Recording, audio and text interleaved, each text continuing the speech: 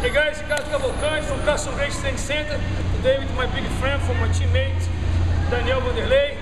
He's in Las Vegas. Daniel, talk about your... Hey guys, I'm here. It's a pleasure to be here with Master Cavalcanti. I'm here with my student Dustin. Really fresh, just fought last Saturday, UFC 19 finale. So I'm going to demonstrate a really basic techniques for you guys. Cross collar choke, you're going to defend the cross collar choke, and I'm going to do a transition for armbar. Okay, so check it out. First of all, I'm going to get the deep grip, right? The second one, I need the angle to get the second one here.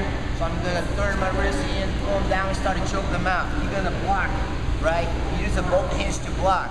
So what I'm going to do is the second grip, go around here and grab the tricep, start moving his elbow in, and I use my other arm to push his head out. Just make a little pressure. I can go even my foot to the hip and climb this way, or I just can go in one motion like this, right? And then I bring his arm in the middle and finish on the armbar. Okay? So one more time, I go here, one.